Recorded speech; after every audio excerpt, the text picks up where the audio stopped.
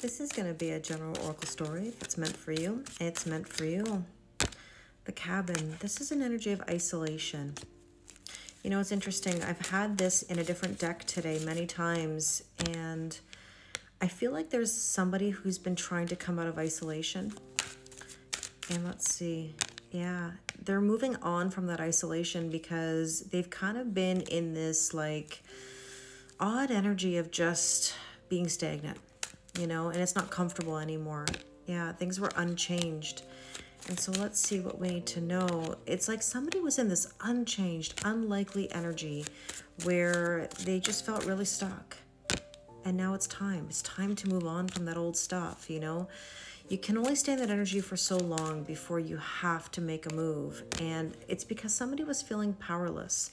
You know, sometimes when we feel like we have all these things coming at us, you know, we're tested from every angle, we say, what can I really do? Well, you can do something. Small, methodical steps, working on yourself. Now, I'm not saying it's easy, but anything is possible. The telephone card, it's interesting. I saw this in another reading earlier.